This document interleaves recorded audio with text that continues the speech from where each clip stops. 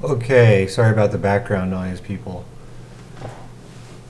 So, huge news I already talked about.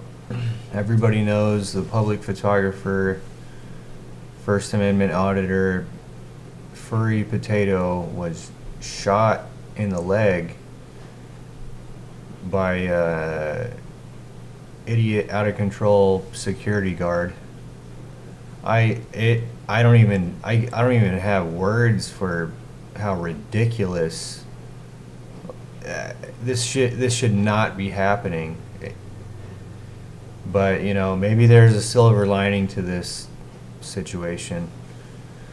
As much as it's as horrible as it is, so I'm making this suggestion to. I've only done one First Amendment audit, and I'm not experienced at this. I'm just getting into it but I have been a human rights activist for a while, and I have protested on the streets a good handful of times. But anyway, we need Kevlar vests, guys. So if you can't afford to buy your own, you can make your own bullet resistant armor. There's a video here I have a picture of. I'll put a link to it, and it says you can make amazing bullet resistant armor for $30. Can't beat that. But yeah, with these